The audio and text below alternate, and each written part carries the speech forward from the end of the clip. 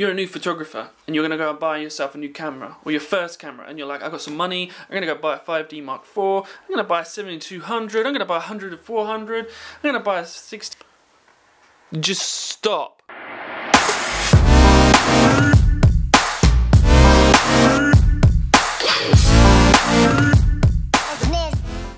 You see, buying a camera is like learning to drive. You get in the car and your driving instructor says, hey, bro, what, Keith? Parallel park for me. What's your brain gonna do? Your brain's gonna be like... You're not gonna parallel park on your first time. You're not even probably gonna know what the clutch pedal is. You're not gonna know what gear to put it in. This is the exact same with buying your first camera. Except for you're probably not gonna get from A to B, and your camera's not gonna have wheels, or you're not going to kill someone with your camera. Probably could kill someone with your camera, but you're not going to kill someone with your camera.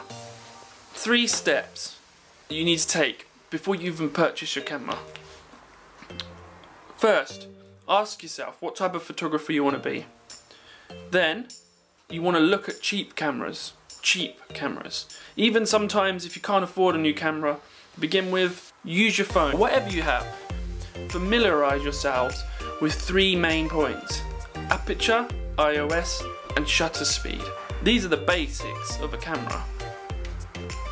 Then you want to buy one lens, and you're going to practice with this lens until you're sick of this lens, basically. Buy a cheap camera to begin with. That's the first main point. This is my 5D Mark II. This is a Canon 1000D. Sold. I don't think you can buy it second hand.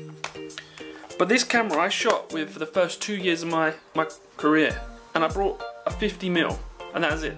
That, and I think I shot mainly with the basic lens, which you get, which is I think 18 to 55. I also had a Tamron. Okay, I had more than one lens, but I had a Tamron 70 to 200. I think it was 70 to 300.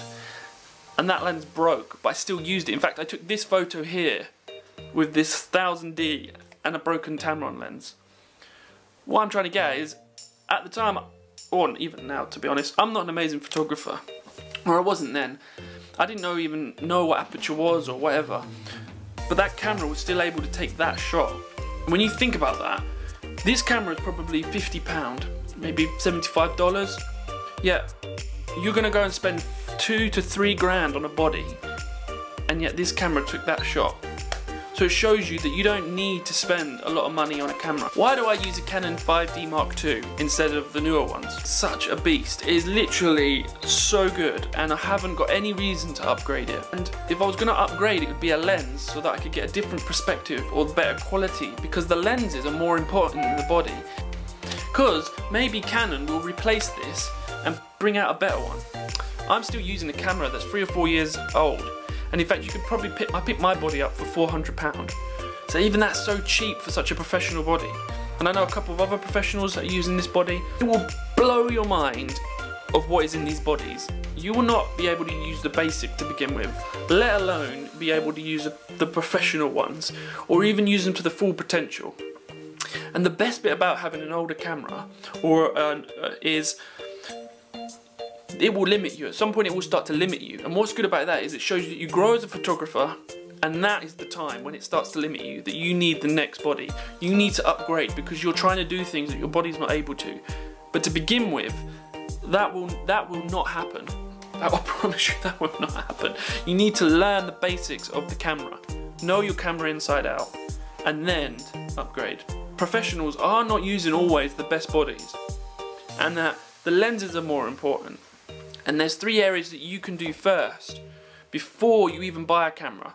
Look to buy an older body, buy one lens, and look at other people's work, what type of photographer you want to be. This will determine what lens you should buy. If you're a professional photographer and you got some help with people that are about to buy their first camera, stick it in the comments below and give your advice to these people.